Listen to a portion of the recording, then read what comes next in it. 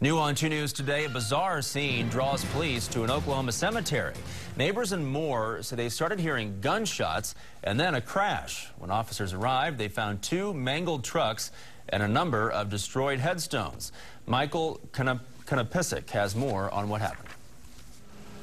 Those whose names are etched on these stones may rest in peace, but their final resting places are left disturbed. It's our understanding at this point that the subjects came out to the cemetery in order to fight. Police say shortly after 1:30 Sunday afternoon, 4 men began exchanging gunfire from 2 moving trucks. The men then plowed through the cemetery, knocking down headstones and benches until finally the vehicles then crashed head-on.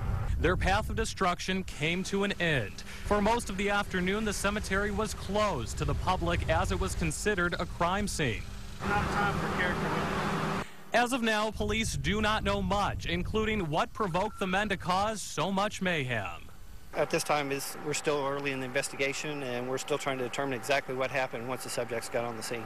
One of the suspects injured his leg when the trucks collided. Police say no one was hit by gunfire during the shootout. For now, on this quiet Sunday, a once peaceful cemetery is turned into what appears to be the site of a demolition derby. And no word on how much it will cost to repair the extensive damage at that cemetery.